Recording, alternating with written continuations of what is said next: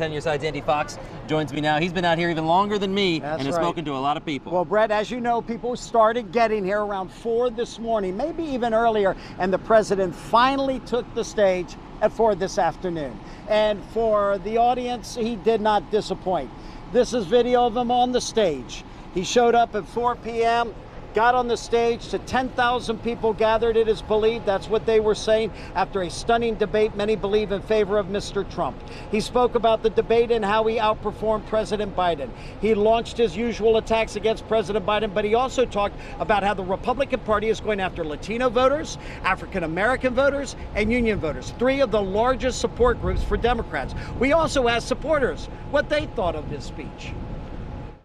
I think it's just wonderful. He's going to bring our economy back to the way that it needs to be, because Joe Biden has ruined it. Is that the big issue for you? It is. It is. I mean, we all have to live. We all have to eat. I'm pleased that he's going to rebuild our military and protect us against the world.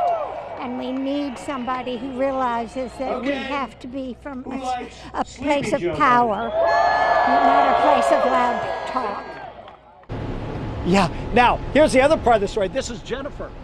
My live shot, 5 p.m. I was standing right there. She was sitting right there. She hasn't moved in over an hour. What do you think about there's so many people here? I don't know if they're waiting for Trump to leave and then they're letting traffic out or not, but we've been sitting here since 4:30. How did you feel that rally went?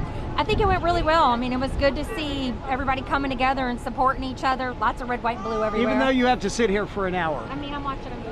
Thanks, Jennifer. Take care. Thank you. Good luck getting out of here. People backed up.